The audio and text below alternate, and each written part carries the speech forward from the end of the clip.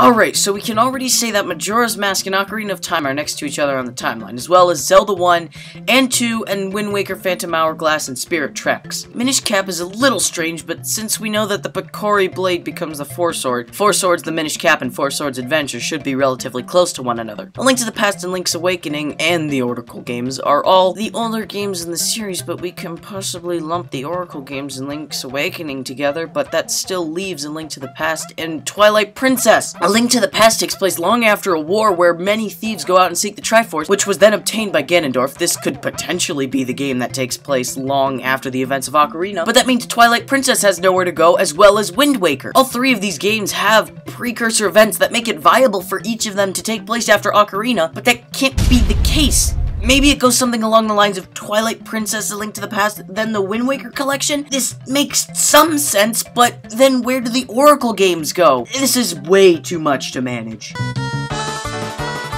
What is this? Some of it makes sense, but then the rest of it doesn't. Why in the world is Four Swords Adventures after Twilight Princess? Where was the Fourth Sword this whole time? Why would Skyward Sword be all the way at the beginning and then immediately followed up by the Minish Cap? This means that the Master Sword was hiding for centuries unknown, but lo and behold, it looks brand spanking new in Ocarina. I can understand the adult timelines, and seeing as how we do visit two realities in Ocarina, and that Link does leave one of them, so this split makes sense, but why is there a third split? There isn't an ending in-game where if Link dies against Ganon, the world goes into chaos, so what makes it okay to use the excuse that failing to kill Ganon is a good reason to create another split? I'll make an exception for the third timeline split and when Link to the Past takes place, but how are the Link's Awakening and Oracle games Link the same as the one in A Link to the Past? It makes only a slight bit of sense after reviewing it, but this is a timeline. It just doesn't make sense, and we know this is going to be outdated as soon as more games are coming out.